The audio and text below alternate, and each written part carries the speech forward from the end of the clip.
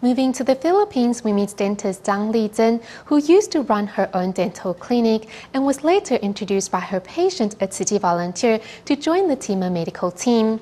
Over the past 12 years, Dr. Zhang has taken part in numerous free clinics. To expand the scale of Tzu Chi's dental services, Dr. Zhang even recruited local dropout students and trained them to become dental assistants, in hopes of seeing more patients in need find their smiles once again. Big smile. To mama ka nasa loto.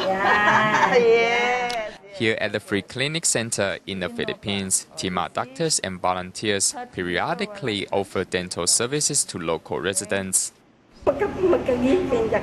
I want to have dentures so much so that I can speak clearly and eat without difficulties. Among the TIMA doctors is Dr. Zhang Lizhen, who has performed dental surgery on local residents for the past 12 years.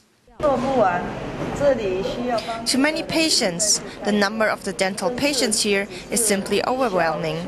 However, we will treat as many patients as we can. From 2010 to 2012, TIMA doctors extracted a total of 5,200 teeth from countless patients.